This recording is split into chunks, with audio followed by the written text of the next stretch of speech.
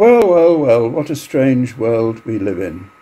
I think I first came to Sofia for the Rock and Roll Festival sometime in the mid-90s, 1990s that is, not 1890s, and I met this lunatic called Stefan Kitanov. I thought he was completely crazy, but full of ambition and full of ideas, and somehow I instinctively wanted to support him.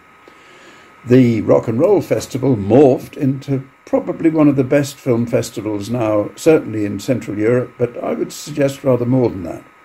And I've loyally supported it ever since, even when he doesn't invite me, which he doesn't much anymore, just because I'm a retired old age pensioner.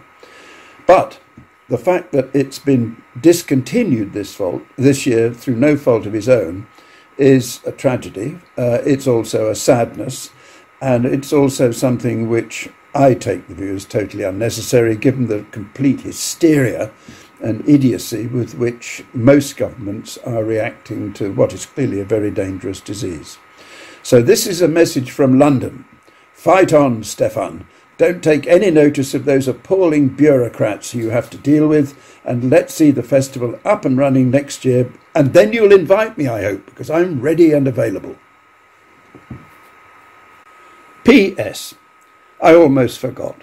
One time I was in Sofia, Stefan Kitanov showed me some photographs of Plovdiv. And as I was about to make a film about Henry Purcell, and I was looking for locations that looked a bit like 17th century London, I thought Plovdiv is perfect.